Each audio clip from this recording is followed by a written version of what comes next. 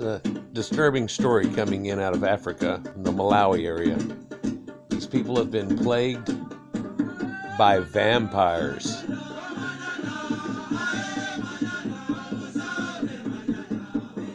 Let's look. Hello and welcome to episode 6 of All Cultures Are Beautiful. This time we're taking a trip to the landlocked African nation of Malawi.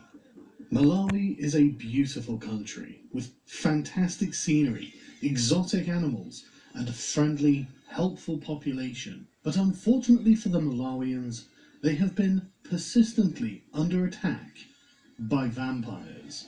In September 2017, vampires were suspected to have invaded the southern border town of Malanje. After 15 years of peace, once again there were rumours of vampires who are collecting human blood in some districts of the country for political reasons. And naturally, locals are unable to sleep for fear of having their blood sucked during the night.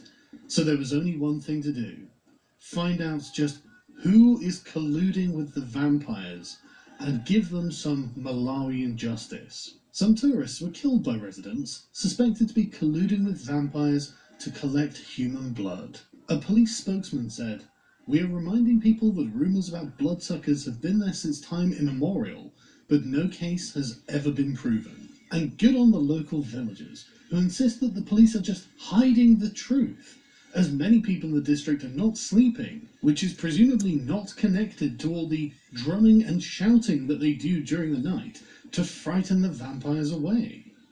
Because of the vampire attacks on Malawian villagers, the US Embassy in Malawi issued a security message for US citizens.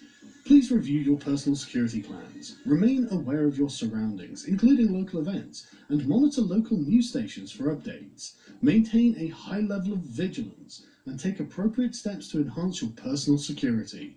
Despite the US warning about vampire bloodsuckers invading the country, the Malawian police chief remained in denial and said that people should reject rumours of bloodsuckers, saying, "Currently nobody has died for being sucked of blood here in Malanje.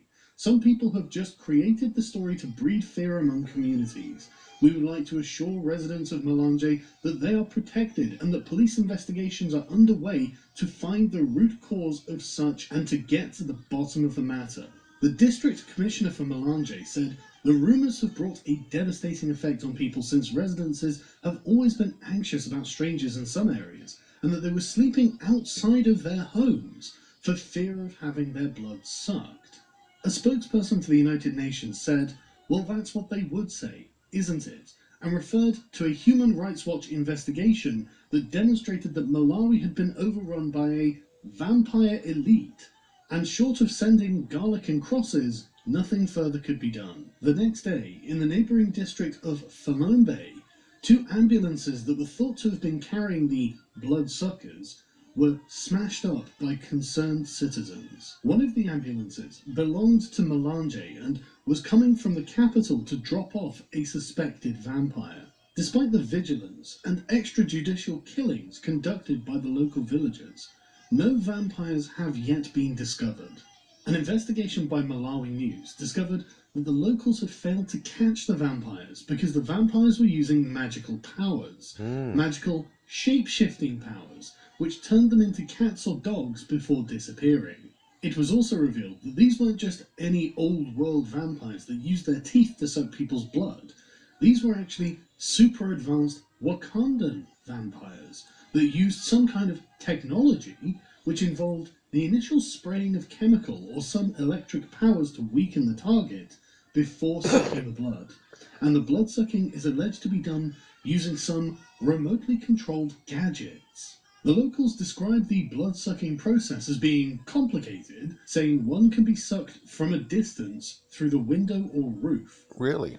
3 strangers were burnt to death after the locals found them with a bag containing slings, benzene, gloves, and other sharp metals, which are believed to be part of the sucking equipment. They're killing A doctors. clerk said, "The bloodsuckers are real. They've been to my house. They sprayed their weakening chemical, but we noticed it earlier and managed to escape.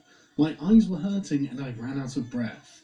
It's alleged that the vampires are from Mozambique and they can't be arrested because they're using strong magical charms. Many villagers came forward to give their accounts of having their blood sucked by the fully automated luxury space vampires. One single mother said, "I felt a needle getting into my forehead's flesh. The rest of my body was numb. I struggled to touch my forehead. I felt a hot, sharp injection like metal. I alerted my brother, who was also in the same room. The thing was quickly removed. Everything happened so fast." Another single mother said that an attacker had entered her home and sucked her blood in the Theolo district. "This is not hearsay," she told a fascinated crowd in her village in the country south. "I know my blood was sucked. I saw light on the corner of my roof. I failed to stand up from my bed and I felt something piercing my left arm." Given the apparently medical nature of the vampire attacks, it's no wonder that doctors have been identified as the most likely people in Malawi to be vampires. They're killing Groups doctors. of concerned citizens have enacted revenge on the vampire doctors, who are easily identified because they are carrying stethoscopes with which to suck blood. Their thralls, otherwise known as medics, have also been robbed and had their vehicles smashed, and ambulances have been attacked as their victims were taken to the hospital.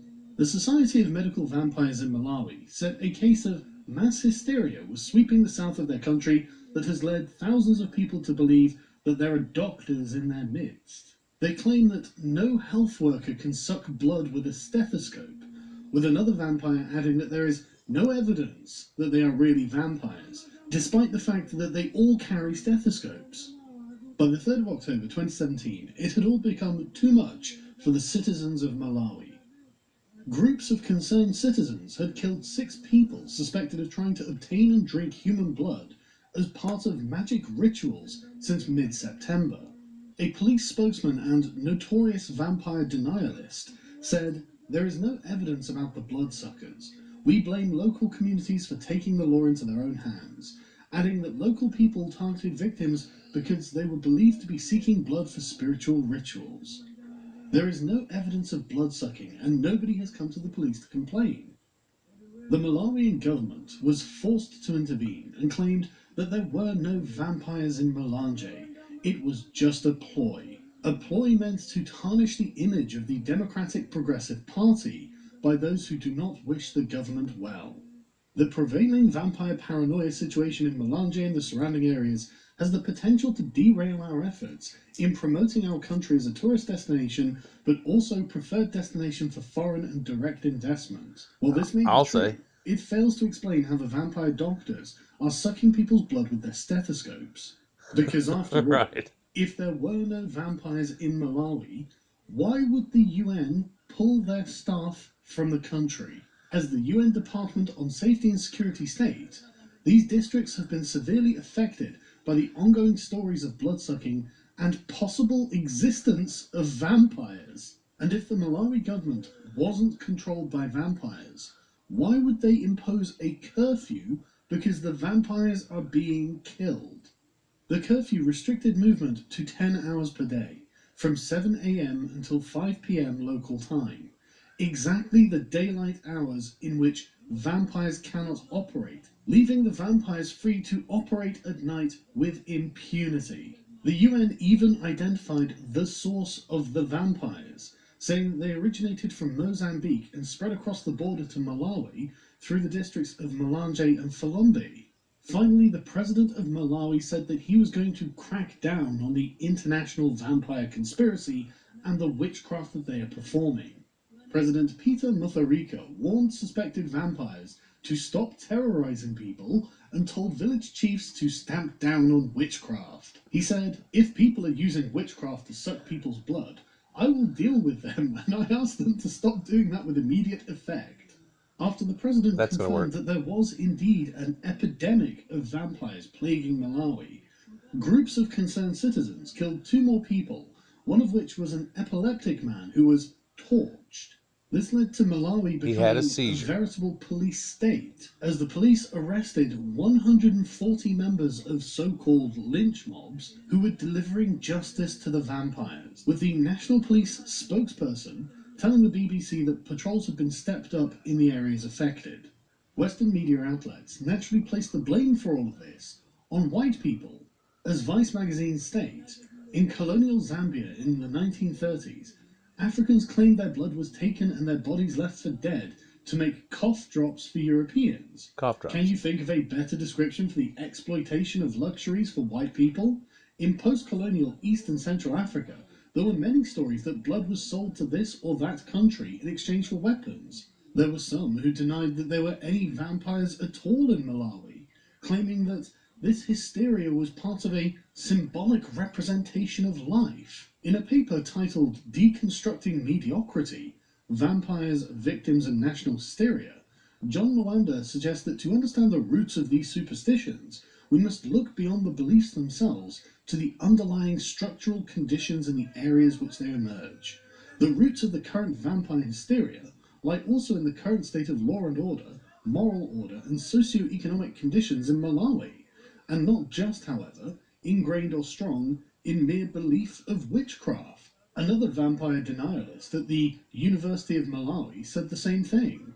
It's almost a symbolic representation of the life, their blood, their hope being drawn out of them, being sucked out of them. And nowhere was this better exemplified when a group of concerned citizens attacked BBC journalists in Malawi because it was discovered that they were also a part of the international vampire conspiracy.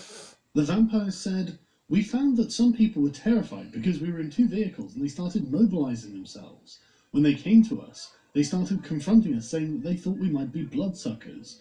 In the first place, the discussions with locals were going on very well, but the more people were coming, the situation was becoming worse.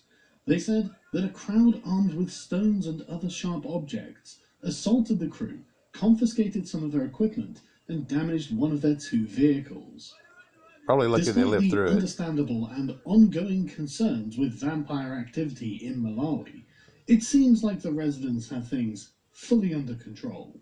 So when you think about booking your next holiday to a tropical foreign land, consider Malawi.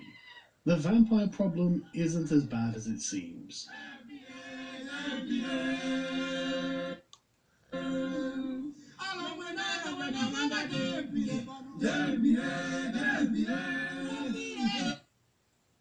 Like, share, and subscribe, people. And that's just a warning for you. There are deluded people in this world and stuff, and it shows you, that primitive people have odd beliefs, and it's getting a lot of tourists killed and doctors killed in their homeland. And the reason UN pulled out is because they have doctors there, and sure, they're taking blood and doing things and testing people, and next thing you know, somebody had a red cough drop and they freaked out, I guess. I don't know. Anyhow, enjoy. More to come soon. Peace.